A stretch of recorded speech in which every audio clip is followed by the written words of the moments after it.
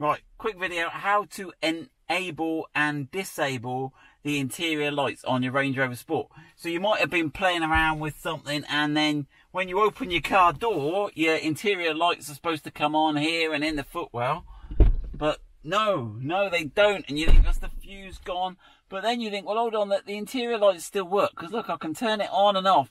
But even if you turn that on and off and open the door, it's still not coming on with the door. Right, so there is a way of enabling and disabling it. Right then, so if you press and hold, watch the dashboard, right? So press and hold, and this light will flash as well. You get a double flash, and it says interior lights auto. Okay, and now when we open the door, well, they've come on now, and then when we close the door, eventually they'll go off. I think if I lock the cars, lock us in here, Dan, they should fade and go out. Look, all right. Unlock the door, they come on when you open the door. There we go. So that's how you do it. Well, let's have a look what else then. If we press and hold it again, two flashes on the lights and it's off. So it toggles between. So if you watch up here, Dan, so you press and hold, you'll see it do a double flash. Yeah, and that will then correspond with the message. So we're back on auto. So that's how to enable and disable the... Shall we also do the mood lighting, Dan? Yes. Are you ready for some mood lighting, Dan?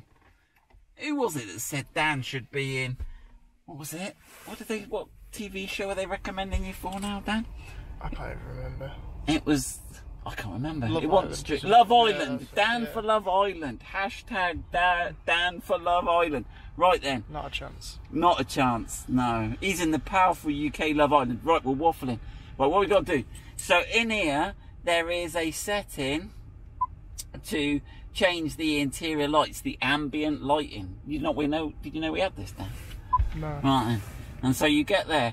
Now, I was trying to work out which ambient lights it actually does, but it doesn't seem to do that many. Now, if you look around this little glove box here, Dan, can you see, lift your little arm up there, look. See, we've got some redness going on there. But the footwells and the door lights, on my Evoque I get a door light as well, but is there a door pocket light there, Dan? I can't see a lot going on. No, it doesn't look like it. On the back, no.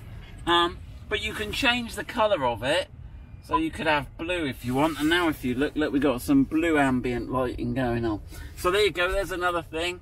And obviously I think you can change the intensity of it. So that's obviously full, 3/4, half, and does that tone it down a bit? You know, you watch there, Dan. That's quarter, half, 3/4, full. Yeah, tiny bit. Tiny bit, yeah, might do. So there we go. That's how to sort of settle your mood and disable. And I guess if you were doing something a bit dodgy somewhere in a car park, Dan, you know what I'm talking about. You might want to turn your interior lights off or something.